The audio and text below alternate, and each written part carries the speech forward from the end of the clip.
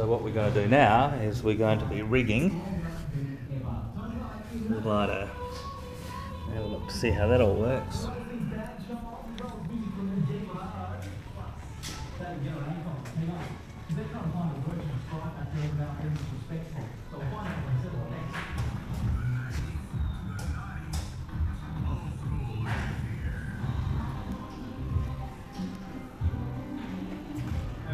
The control connections for the aileron, air brake and elevator, and there's 5 of them in your glider. I'll show you where they are, but we have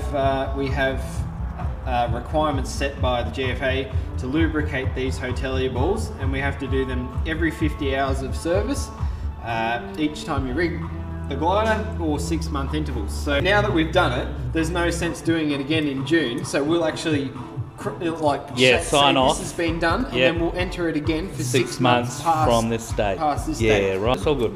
So in here we have and you've got the coupling and the ball. So when we want to connect it, we simply depress the wedge, and shall we go through the cleaning first? So before we rig it, and when we have to do this, you clean the coupling and the ball. So I just get a bit of rag, scrunch it up in there, and just by simply turning the rag in there, you can give it a clean.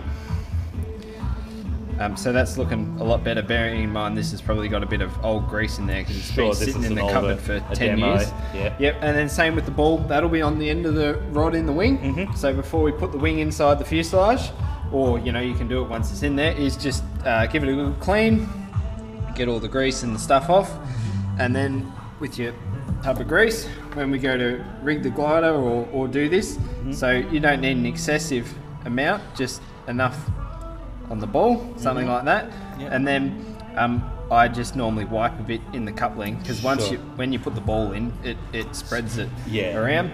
So then when we go to connect it, depress the wedge fully, and then it'll slide on like that. And the wedge will come back up, and it's perfectly normal for it not to come all the way up. But the thing that we need to see is that hole through there. And you'll notice in the fuselage on this push rod is a little R clip, and what we need to do is put that R clip through the hole. Every time you rig it, you do an independent control check. So you'll rig the glider, say, and then you'll get someone else to come along, and what they need to do is make sure that each one of these is connected properly, and that the safety clip is in. Because I mean, you'd have to be a bit silly, but but you could have it in that position. So or something. Anything could happen. Now on the tailplane, if I sneak in, here on the tailplane, we put one of these on the Hotellier coupling, and we can put them on everywhere if you like, and these simply replace the R clip. So all you do when you rig the tailplane is I've cut this leg back a bit, so it's a bit easier, but that leg, it's a bit easier with the cut back leg, needs to go in through the safety hole, and you can see with it in, you can't press that wedge down, meaning that we can't disengage that. So then when you want to de-rig it, you simply just pull that back, and then roll it out of the way, and you can press the wedge and I mean, if you're going to be doing a lot of rigging and de-rigging, I would recommend going to this. It's not a very expensive option, but makes life a lot easier, because you're trying to work with the clip and it's dark and you can't see, whereas this you just go, I know I need to rotate it, and just put it in the hole. You just have to be careful, because you might feel like you've got it in, but it's not actually through that hole. So you always just want to check by depressing that lever. And if you've got it in the hole where it needs to be, and you try and depress the lever, you can't. So that was the only thing to know. Now, rigging the glider, we do a bit of prepping. I'm going to get Mark to come and give us a hand to take the canopy off. Normally you don't have to take it off, but because we'll be walking around it a bit, and it's better to... This for the demonstration purposes. This is too expensive to break. So, the easiest way to get them off is to get someone else there, and they hold it like so. Unhook the little clip, and then say your canopy, Mark. And just pull the lever. Okay. And then putting it on. So the easiest way I've found is you just put it in the holes. Don't worry about the lever. Yep. Shut it. Whoop. Shut it all the way, and then just reach through. Yep. And just pull the lever, and it'll just fall into the spots. And then make sure that's all the way forward. Yeah. And then the first thing you need to do is when you open it, be careful and just give it a wiggle to make sure that you've got both of those lugs. Sure. And then next thing is never forget that, because if you forget about that and just swing it open like normal, she'll just break the hinges. So Probably the canopy. So anyway, so clip off. Someone else got it. Your canopy, and then pull that canopy, and away it goes. If you prepping the glider for rigging, so of course you want to go around and give everything a good clean. So I already did this for you, but yeah, I just stuff the rag in there. Yep. Give it a bit of a turn, and then pull him out and clean all of them. Yep. Nice. The next one. This is a Hotellier. Yep. So coupling and ball. So coupling and ball. So we want to clean and grease both of them. Nice. So a bit of grease on the finger. A little bit of grease. Yeah. Just give it a whoosh around in there. Yep. The water ballast seal. Okay. These are brand new seals, so they should be good for a long time. But yeah, I always just give it a bit of a grease to help. Nice. Some people use Vaseline. It's entirely your call.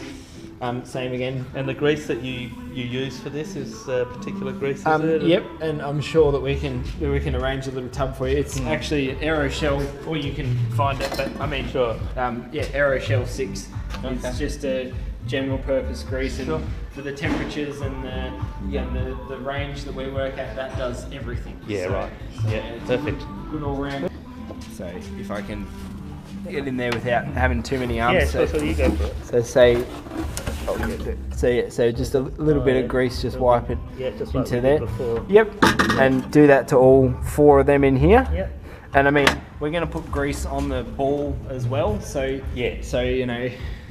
if we do both ends, if one's a little bit not greased, then we'll pick that up with the other one. So. Yep.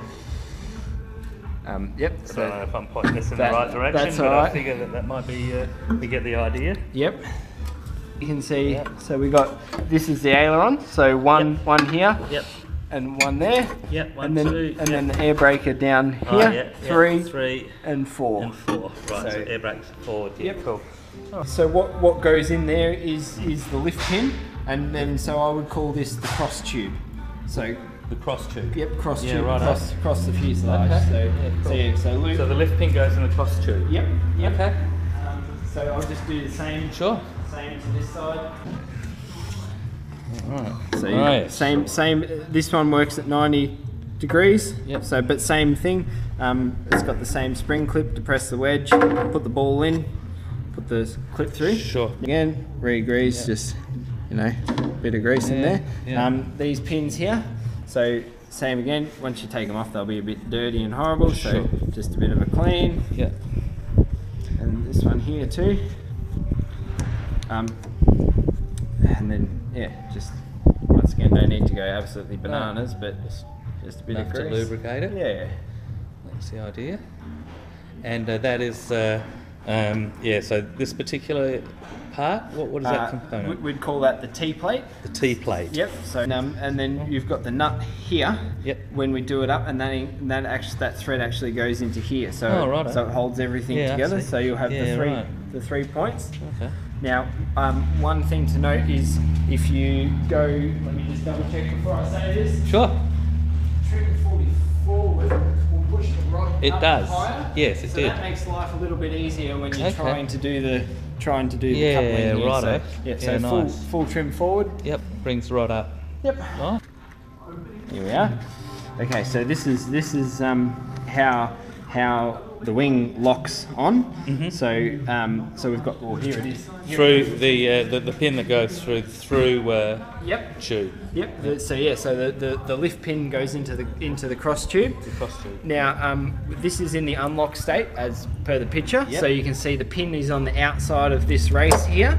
Yep. So and to unlock it, we just push it back and rotate it. Yep. So we can see it's unlocked. Now when we want to put the wings on, all 4, so we've got one here, and then in through the hole we've got 3 and 4 here. So we need to make sure that they're all unlocked, ready to receive the wing. Yes. And then when the lift pin goes in, hang on.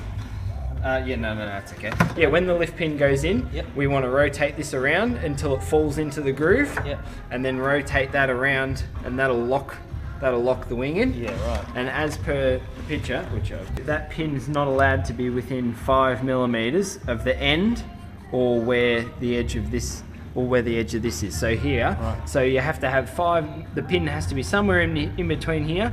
5 millimeters away from there, and 5 mil away from there. So you know, if the pin's here, it's all good. So these are exactly as they've been de-rigged. Sure. So you can see all the old remnant grease in here. So all we want to do is just give everything a good clean. And that's all been greased up anyway from just recently. Yep. Yeah. So that's fine. And same with this one here. I'll just put that down for a minute. Just you know, trying to get the remnant grease off there. A clean of all the fittings, and the water. We've got the water ballast one here, so just a wipe of that, and the front lift pin. Yep. So just give them a clean.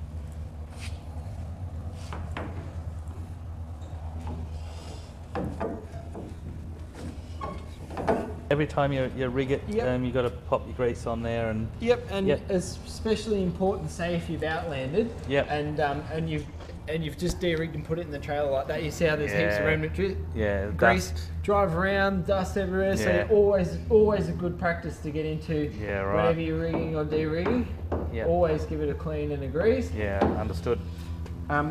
So one more thing before I make it all greasy is when you de-rig the glider, normally you'll de-rig it with the air brakes unlocked. So this is your air brake push rod here. If we were going to put it in the trailer, instead of taping that so that it doesn't come open in the wind, all we do is just pull that, and then you hear the lock. So nice. Once again, good practice before you rig the glider is to unlock the air brakes. Nice. So a bit of grease on the lift pins. On the Hotellier balls, like what we did before.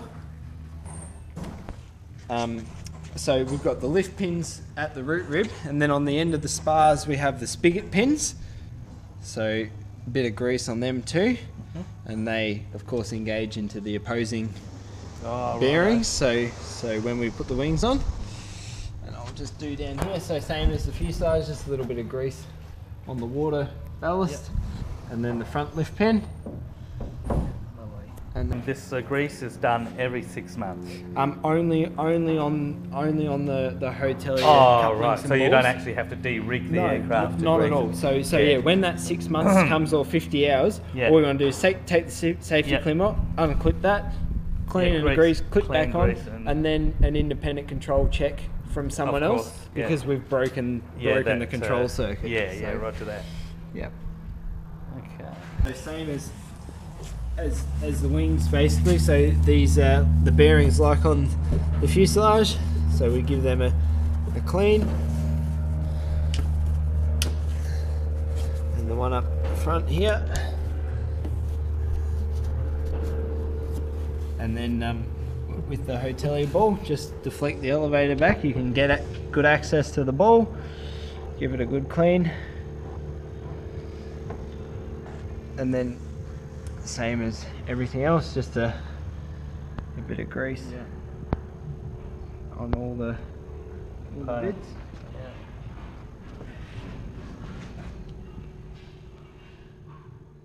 There we go.